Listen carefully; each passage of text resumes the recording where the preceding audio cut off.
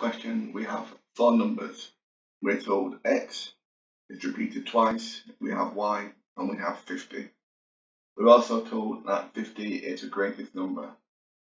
And the range of the four numbers is 27. So x will be equal to 50, take away the 27, x will be equal to 23. So now we have 23, 23, y, and 50.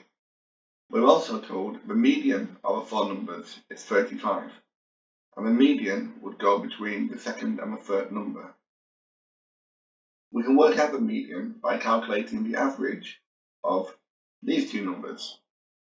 To work out the average, we do 23 plus y divided by 2, and that equals 35. To work out the value of y, we treat it like an equation and multiply both sides by 2. Then these will cancel. So we have 23 plus y will equal 70. We take away 23 from both sides. So y is equal to 47. So x equals 23 and y is equal to 47.